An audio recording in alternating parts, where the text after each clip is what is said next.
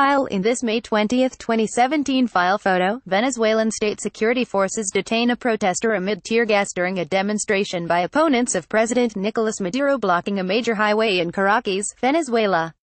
According to Human Rights Watch on Wednesday, November 29, 2017, state security forces systematically abused opposition protesters detained during months of deadly political unrest earlier this year, in what the rights group described as a level of repression unseen in Venezuela in recent memory.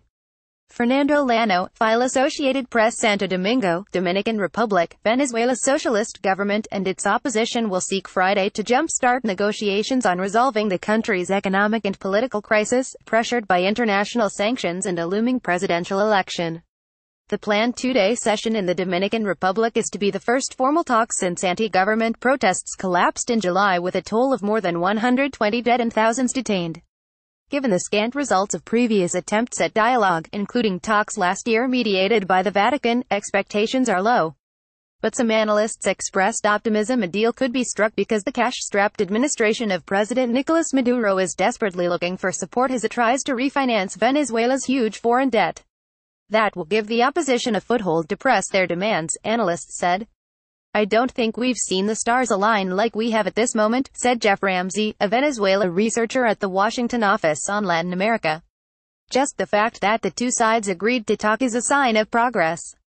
Still smarting from their belief the government committed fraud to pull off an unexpected victory in recent gubernatorial elections, several opposition parties are boycotting the talks as well as this month's mayoral elections. They say such things legitimize Maduro's dictatorship.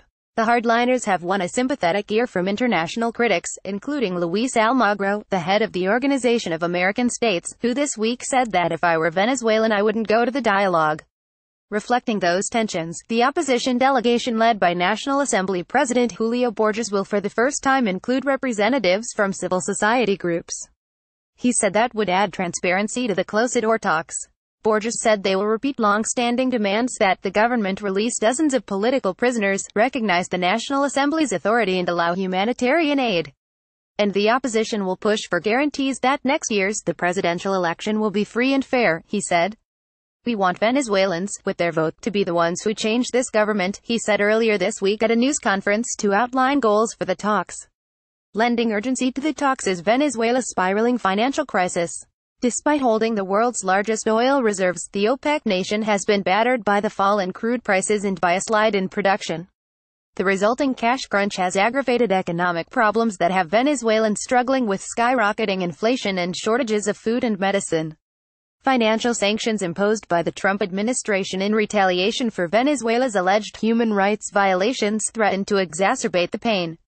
U.S. investors are banned from providing fresh capital to Venezuela, making it virtually impossible for Maduro to renegotiate billions in foreign debt.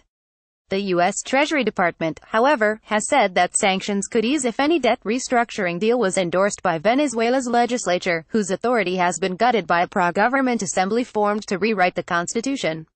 Also providing an extra nudge will be the presence as observers of foreign ministers from a half-dozen Latin American countries, including two of Maduro's staunchest leftist allies, Bolivia and Nicaragua, and two harsh critics, Mexico and Chile. Luis Vicente Leon, president of the polling firm Data Analysis, said Venezuela's economic crisis is pressuring Maduro in a way not seen in nearly 2 decades of socialist rule that began with the late President Hugo Chavez. "I think that the chances of successful negotiation are limited more to the economic sector than the political one," he said. However, the government will have to make some political concessions to lower the economic tension, Associated Press writer Tatiana Fernandez reported this story in Santo Domingo and AP writer Steve Smith reported from Caracas, Venezuela. Copyright 2017 The Associated Press. All rights reserved. This material may not be published, broadcast, rewritten or redistributed.